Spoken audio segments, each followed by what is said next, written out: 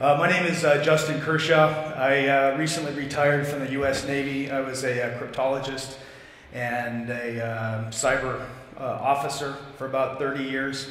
I've been working for Raytheon for about 4 years now, doing mostly international cyber solutions. So they asked me to speak today to introduce the defense stream from my background in the military, so here I am. I'll let you know up front that my family left Poland about 120 years ago. They lived in a town about an hour west of here, so it's an honor to be back here. It's an honor to be back here taking part in Poland's 100th year of independence.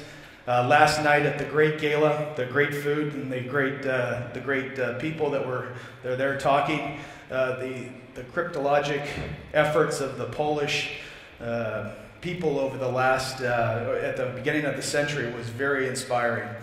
And hearing the young ladies up on stage just now talking about their thoughts on cyber, it gives me encouragement that the next generation of cyber people, the next generation of cyber warriors are ready to go out and face the tasks at hand. So basically the defense stream, as we're looking at it, we're going to be talking about a few different things. One is strengthening the trust-based collaboration. It involves many, many things, but for us, I think we look at standardized cybersecurity processes and streamlining the training and organization of the cyber workforce. That's number one.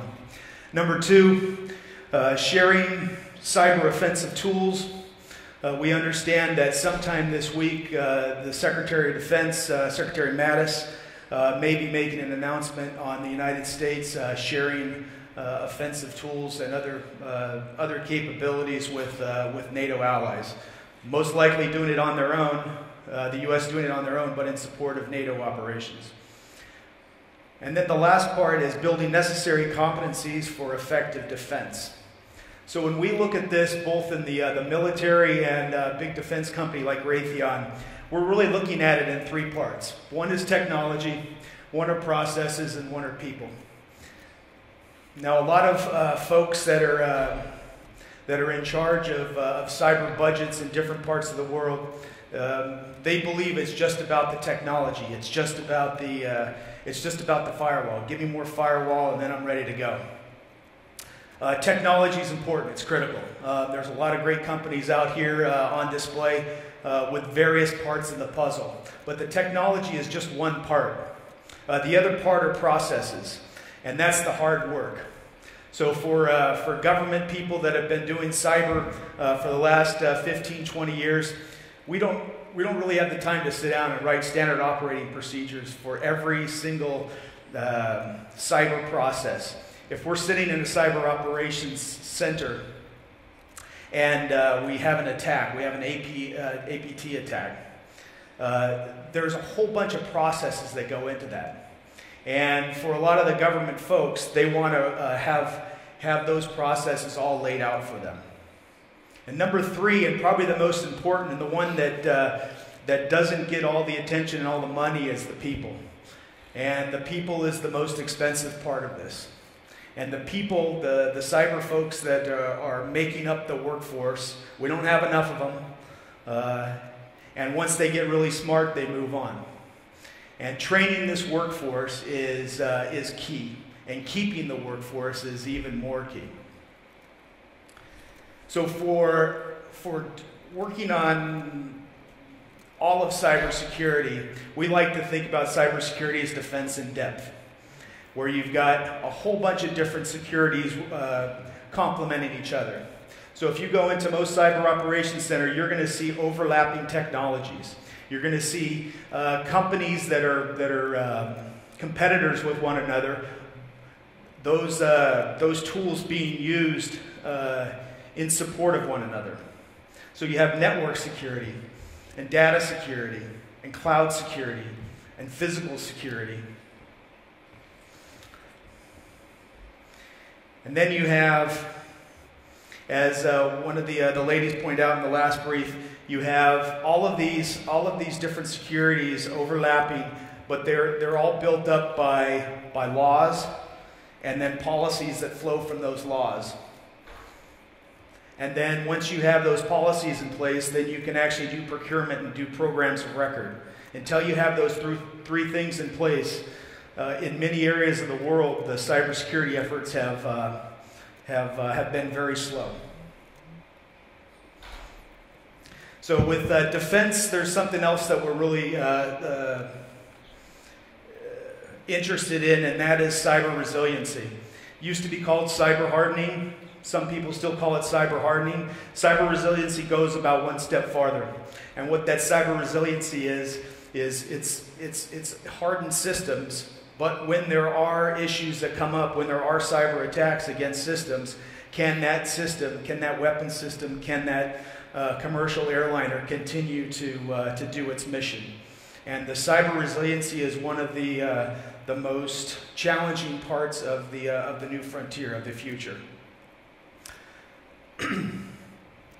So, I mentioned all of this defense in depth. Let me talk about a few other ones.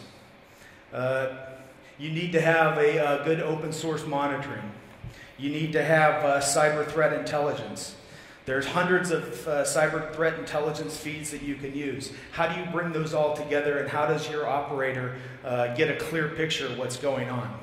And not only that operator, but if it's a military cyber operations center, how does the commander get that information and make decisions based off of it? How does he make specific operational decisions based off the information that his operators are giving him? The other thing that we look at as part of this defense in depth is obviously a trained workforce. So cyber academies have the ability to keep your workforce continually understanding the latest and greatest trends. And those cyber academies should also be supported by cyber ranges.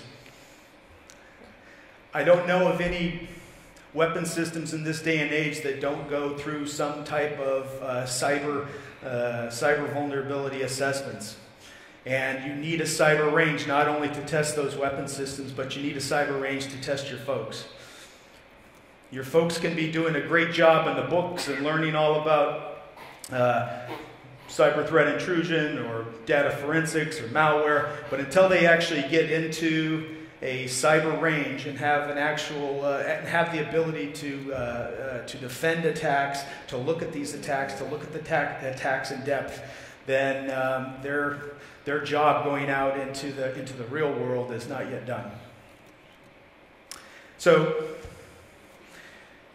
what I'd like to close with is for you to think about not just what's going on here in Krakow as a center of excellence. Backstage, it's not just Polish people, as I just learned, but a lot of folks from all over the world, mostly here in Europe, that are doing different parts of the academic pursuit here. But think about all the folks that are coming after us. They're the ones that are going to be leading the way into the cyber future. And that cyber future is it's a dangerous world.